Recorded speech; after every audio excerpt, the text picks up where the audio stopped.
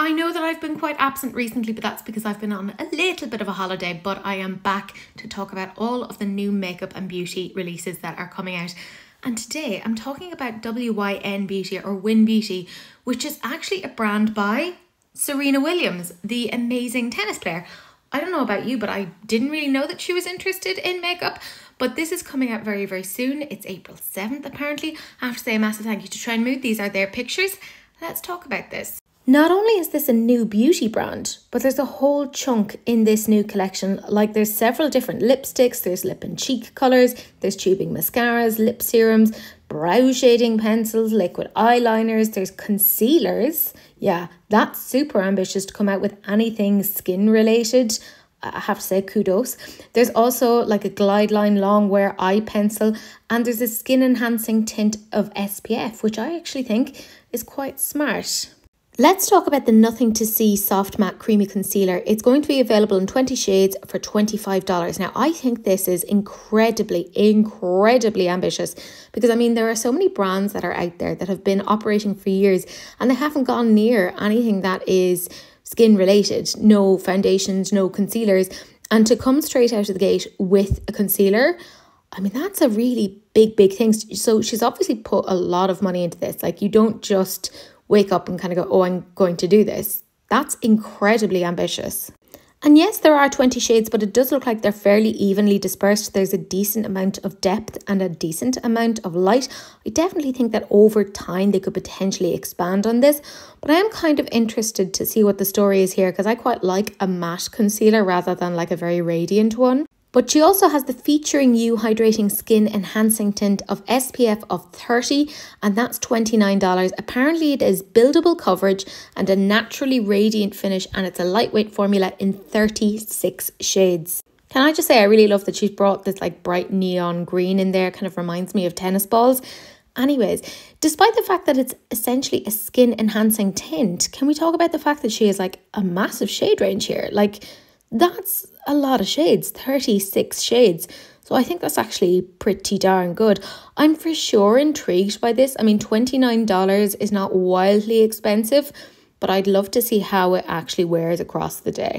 And these are some of the pictures that they've shown from that. And it does look like they've kind of considered some of the undertones as well, but there's much more of a kind of an emphasis on neutral, which, can I just say, there's not a lot of brands that kind of think about that. So I think that's quite smart. There's two different lipstick formulas that seem to be coming out as part of this launch.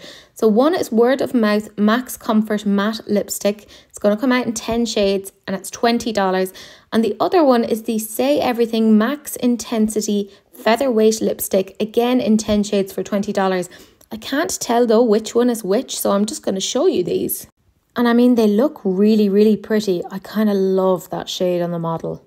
And this is the other set of 10 lipsticks, and I do think they're very pretty. This is much more kind of like everyday. They also have the MVP Most Versatile Pigment Multifunction Lip and Cheek Colour in 8 shades for $21.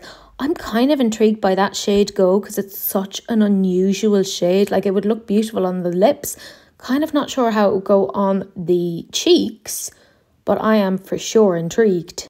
So that's all that we've seen so far, but there are other things, like there's the brow pencil, there's eyeliners, etc. What do I think of this? I mean, every single celebrity has done a brand at this point. Remember the time that Brad Pitt did his weird skincare that had strange wooden objects on it? That was a time to be alive. And when Travis Barker did his skincare, basically everyone has done it. I'll get a skincare or a makeup line at some point, except I'm nobody. I think this is actually quite interesting. It feels like there's a decent amount of thought that has gone into this. As I said, I had no idea that Serena was into this. All that being said though, I'm not like a tennis fan. I don't know much about Serena Williams. So maybe she has had like this massive interest in this, in which case I hope it all goes incredibly well for her. These look quite interesting. I do think, I understand that the packaging kind of reminds me a little bit of tennis balls, but I also think, unfortunately, that there's bits of this that looks a little bit cheap. And I don't mean that in like a negative way. I actually think she's probably done that purposefully because the price tag of a lot of this isn't huge. So she's probably actually decreasing the quality of the components or making them less like, ooh, fancy pants, so that people can actually afford them, and hopefully maybe putting the money into the formula, which I'm hoping is what she's done. Can I just say that red bullet? Very, very nice. I'm intrigued for sure. I don't know what the story is. It is apparently going to come to Ulta on the 7th. No idea if it's ever going to come over here to Europe, but there you go. Let me know what you guys think. Is there anything here that you are interested in? Or are you just kind of like, why is everyone doing a makeup brand? Because I am also wondering that.